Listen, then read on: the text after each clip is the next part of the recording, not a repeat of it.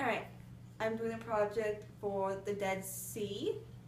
I've researched that the Dead Sea has 340 grams salt per liter.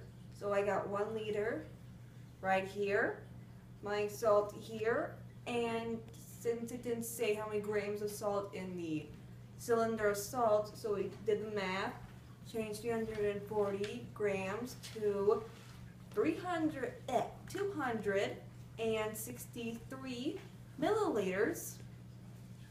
Alright, so we're going to pour that 1 liter in here. Alright, now I'm going to put, why not? Alright, the golf ball sinks. Does it float?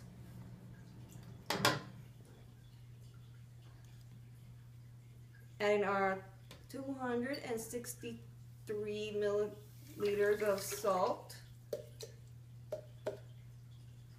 Alright.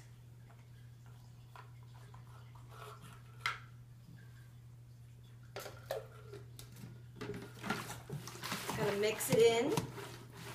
It all dissolves, nothing left in the bottom.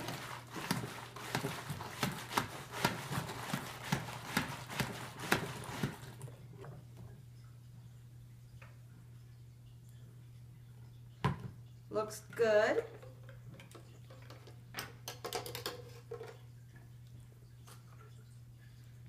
Alright, now for the golf ball test. Alright, looks like it's floating. I don't know.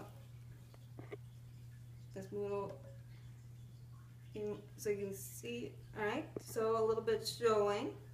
So that does prove that the golf ball will float in salt water instead of regular water, which I did put down for my thesis. Okay.